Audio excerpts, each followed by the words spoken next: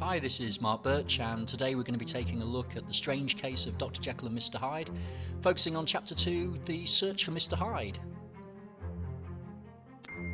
Chapter 2 is the first of many chapters written from Utterson's narrative perspective, and here Stevenson gives us an insight into Utterson's character through the fun times he spends on a Sunday night. He would sit close by the fire, a volume of some dry divinity on his reading desk, and then go soberly and gratefully to bed.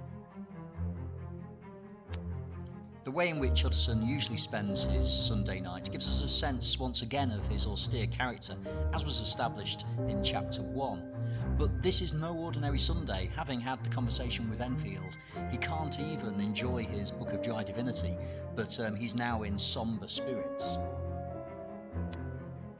We discover that Utterson has been in such sombre spirits because of the connection that he's made between the events of Chapter 1 and the will that he retains for Dr. Jekyll. The nature of the will disgusts Utterson. It's become the lawyer's eyesore, and while he agrees to keep it in his safe, it was actually written as a holograph, which basically means that Jekyll wrote it himself. Utterson hates the will because he assumes that his friend has been blackmailed in order to write it, given that all of Jekyll's considerable wealth is going to be given to Edward Hyde, someone that Utterson knows nothing of. The parallelism within this statement seems to draw our attention to the fact that Utterson's offended in two ways, two mutually connected ways, one professionally and second morally. Utterson's been aware of the name of Hyde since the creation of the will, but this has always been a figure surrounded in mystery, and that's captured here by the metaphor of the shifting insubstantial mists. Hyde as a creature has been impossible for him to see into and to understand.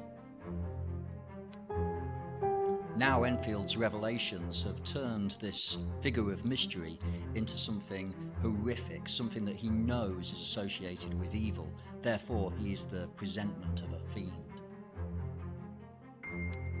In order to gain some clarity, Utterson heads straight over to his friend Dr. Lanyon's house. There he finds Lanyon drinking wine, the first indication perhaps that Lanyon's going to act as a contrast to Utterson, given that in Chapter 1 Utterson was described as having mortified a taste for vintages. Lanyon's personality places him in stark contrast to Utterson. He's red-faced, suggesting perhaps embarrassment or excessive energy.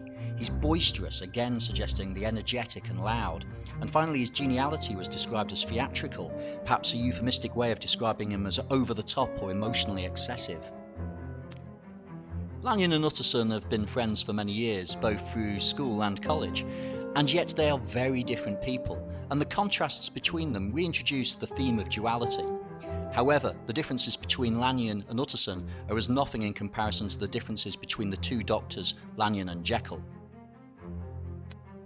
Lanyon's a man of reason and convention, while Jekyll is a man of imagination and the unconventional. Lanyon describes Jekyll as too fanciful and dealing in unscientific balderdash not based on rationality. Lanyon describes Jekyll as wrong in mind, with this anadiplosis suggesting the strength of Lanyon's belief in the moral error of Jekyll's unscientific pursuits. Wood of Estranged Damon and Pythias is a reference to a Greek tale. There was an example of perfect friendship, with Pythias being prepared to die for his friend.